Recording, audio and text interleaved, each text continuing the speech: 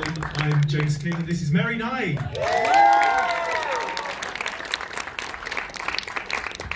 Great to see you. How are you?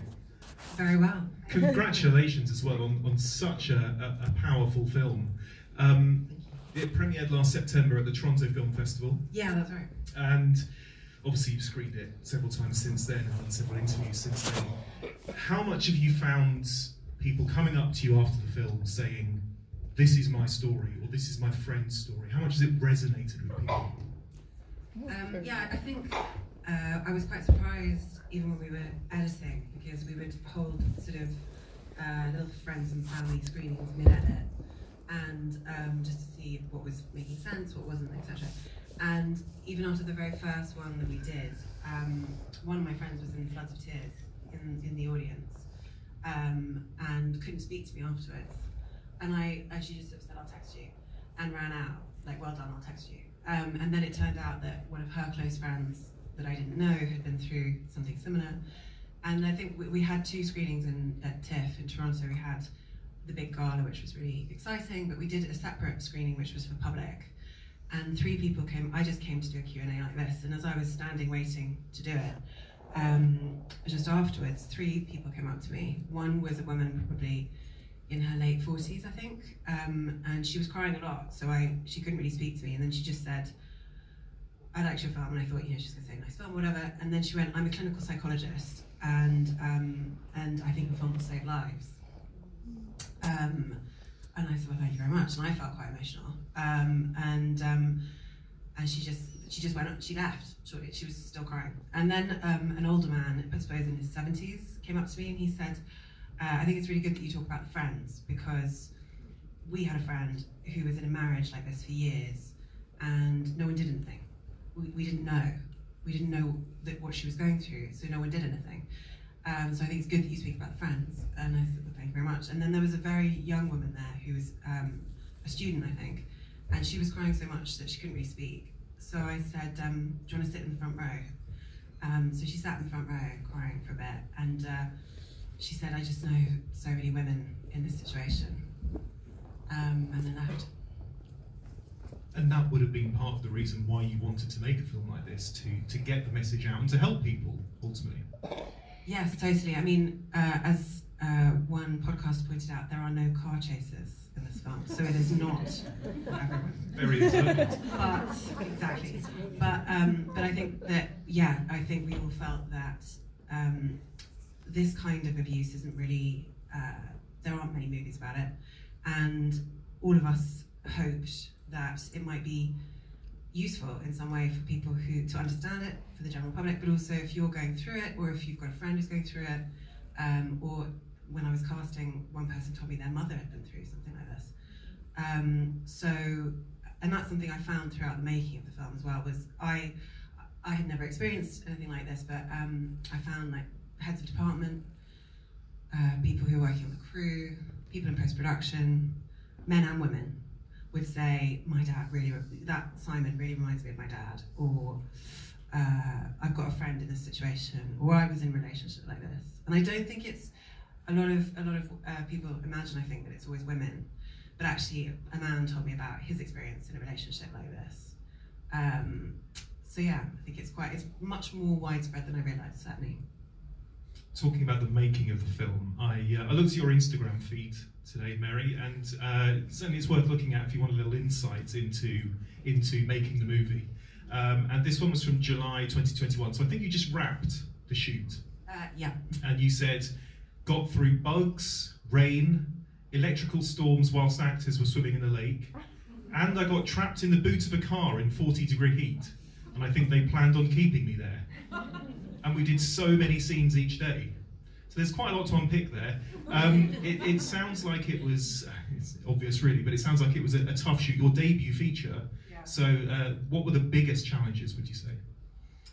I would say the biggest challenges were time. We shot it in 19 days. We shot 14-hour days, which is actually not legal in the UK. It's a North American way of doing things. I would say also COVID. We were doing it during COVID. When we flew out, there were 15 people on the plane. I had to be deemed an essential worker in order to go to Canada. which was stretching it, you might say. But so we got there, and it was just trying to cram in all the scenes every day, and also, as you always do when you're shooting, but I think also because of the emotional nature of the material, I was very lucky in that the actors were very robust.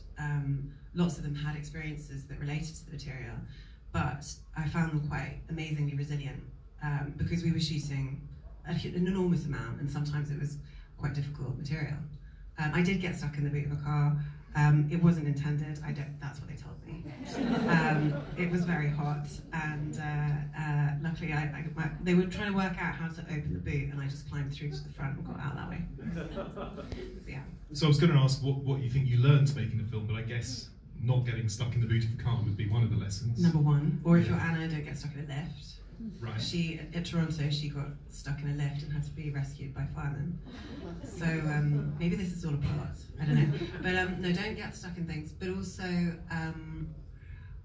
I think we had to be quite guerrilla in how we shot it. And in some ways, because of the time element, I think we all came up with quite inventive ways of getting things done.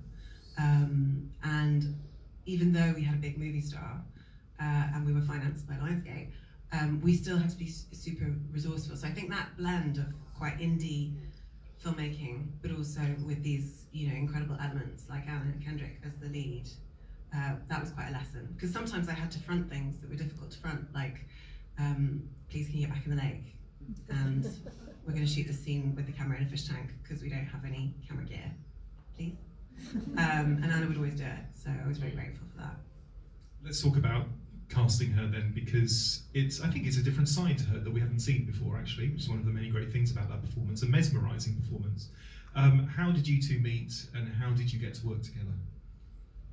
We have a wonderful casting director who I believe is here tonight, Alice Sibby, and Alice and I spoke about Anna Kendrick for the role because we both felt that she's such a clever actor. I'd seen her in Up in the Air, I'd seen her in A Simple Favour, Scott Pilgrim, and just, I think sometimes people will imagine that if you're a comedic actor or if you're really good at singing, it might not translate to drama, but my feeling is actually being really good at comedy is very technical, it's very hard. In many ways, coming to drama, I don't know, I don't see why that would be a barrier. I think it would probably only be a strength. And I knew from watching her Up in the Air, she can do drama. So we wrote her a letter. It was sort of, pie in the sky. I wrote her a nice letter. An actual letter or an email? A letter and an email. And it went to her agents in America. And very quickly they read the script and then sent it to her. And very quickly she responded. And we had a 2-hour Zoom. And she mainly wanted to know where the story came from. And to talk to me about my approach. And I think she was quite keen to make sure that I wasn't going to try and make a sort of Lifetime movie version with, guy beats girl, girl gets away. We were talking, one of my references was The Assistant. And we spoke about how in that film, Harvey Weinstein is a voice, and he's an absence more than he is a presence. And your understanding of what the situation is very gradual, even though that's a very famous story. And Anna said very early on, I think it doesn't matter if some people don't get this film, because the people who will get it, for them it will really resonate. Whereas if we turn this guy into a monster, it won't be relevant to anyone. It'll just be a sort of made-up movie, not another made-up movie. She said, I wanted to get inside the experience of questioning yourself, and I know that is one of the reasons you were so attracted to this as well, but how do you achieve that? How do you discuss with her to actually get to that point where you feel you've got inside someone's head? Well, I think it's about trusting your actor to an extent, and that the performance, from a performance point of view, I believe it's about believing that your actor has a very readable face, and that if they have the thoughts, they will appear on camera. And I think a lot of, Anna would sometimes ask me, I'm not sure this is right, or I don't know if, and I would say, really, you need to believe in what you're doing, it's fantastic. And a lot of it was just about trust, I think, and bonding with the other actors, which we did in the rehearsal days leading up to the shoot. In terms of the filmmaking, I think the flashes and those moments where you go into her mind, I love novels. I love trying to dramatize somebody's interior life. And the flashes were something that we knew would evolve. So the screenwriter, Alana Francis, didn't write them really. She sort of gave me green light to shoot the material I needed, and I had a kind of shopping list of material that I wanted to get, and I would often get the actors to do versions or do the same scene but to give me a different version. And then in the edit, the editor Gareth C. Scales and I really worked on the language of those, because I think audiences are so smart. You have to be very accumulative and very gradual in how you reveal what's happening to her. In the original draft of the script, the friends all knew what was happening to Alice. So the minute they get to the cottage, they kind of confront her and say, you know, what's going on? And what we realised in the edit is that you can't do that, because that's kind of it, then the movie's finished. You have to have the audience understand what's happening to Alice as the friends do, and that's your way in. So that changed whilst you were in the edit room? Yes, it did. And we also stripped away quite a lot of dialogue as well. Because it's what, 89 minutes long, and we're in a world where most films are about 2.5 hours, so it's very pleasant experience to see something so brilliant that is also 89 minutes long. Was there a longer script than that? There was, is what you're saying. There was a longer version than that. Yes, and I think also tone was quite interesting, because when Ganya Horn, who plays Tess, saw the movie, which she did just before TIFF, she went, oh my God, Anna's really good. And then she went, oh my God, it's fucking dark. And I think because we shot a lot of material that was a bit more like the bar scene, a bit more bubbly, uplifting, Anna more as you know her, and actually looking at it and understanding the psychology of Alice and what she's going through, we realised that that just didn't sit well within the film. And tonally, if you really followed the journey of that character, and also the extremity of what Anna brings to the character, with that scene in the bathroom, for example, where she's putting up the, I know there are many scenes in the bathroom, but the one where she's really going for it after the confrontation with Tess, you need the tone to be consistent, and it has to go that way. And it's an intense little movie, so I think putting somebody through more of it might be unfair. There's a wonderful rapport, isn't there, between the three women, between the three friends. How do you as a director encourage that amongst the actors? How can you help with that? I think chemistry is always a bit mysterious. I think what you can do is, and what I always, if any sort of student directors ask me, I always say, well, try to get them together before, try to break the ice before. I think what helped with the three women was that we were all in quarantine, and then we managed to meet just before shooting. We had this day sitting by the lake, and I had sort of a shopping list of scenes, and we discussed them, and everybody was to me, in my very English way, I mean, Wumi's English as well, but Ganya is Canadian, Anna's obviously American, I was quite amazed by how confessional that rehearsal became, and how much the actors wanted to share with each other about the relevance of the film to their own lives. And I think that built an enormous trust. And I think also, it was quite lucky that we shot all of the stuff at the cottage before we got to Toronto, because it was like a bit, I mean, I've heard crew members and actors describe it as summer camp, because everybody was coming out of COVID. We were in this very beautiful rural place. There was no one else around. All the bars were shut. So there were barbecues at the weekend. People were hanging out, telling each other their life stories. Everyone was so relieved to actually see another person. When we were shooting the bar scene where they're dancing, Anna requested Rihanna, obviously not in the movie, and she was dancing to it. And I looked over, and the crew were dancing to it behind the camera. And I realised everybody's so happy to be together again. So that was one of the really great things about shooting during COVID. Speaking of music, tell me about Stay by Lisa Loeb. One of my favourite songs. Pleased to hear it in the film.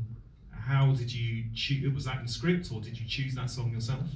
It was in the script. So very specific. Very specific, yeah. And Alana Francis, who is half American, half Canadian, said that particularly in North America, that song is massive for girls of that age, women of that age. And Anna was like, loves the song as well. And she explained to me that verse, which they go, is the one everyone can't remember. So we put that in.